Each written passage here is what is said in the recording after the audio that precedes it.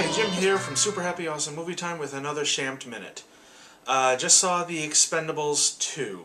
Expendables 2 is a fun but somewhat forgettable sequel to the original Expendables, which was a celebration of action films. They brought a lot of action stars from the 80s and 90s, put them together in a movie, and see what kind of salad we make.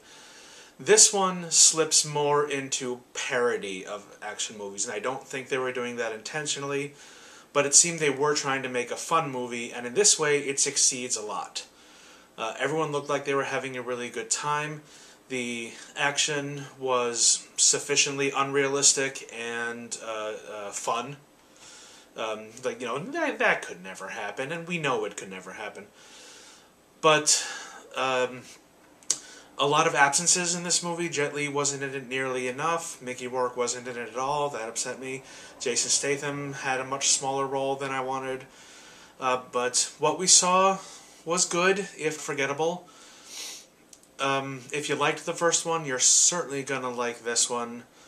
For me, it's not something I would really want to see again. I thought the first one was much, much better as far as what it was trying to accomplish. This one falls a little short for me, but again, it's fun. It's a summer movie. There's no conceivable plot or any that makes any kind of logical sense. But there's lots of big men, there's lots of big guns, and there's lots of big explosions. So if you're looking for big, this is your kind of thing. And I had fun with it, and I certainly hope you'll have fun with it too, if this is your kind of thing.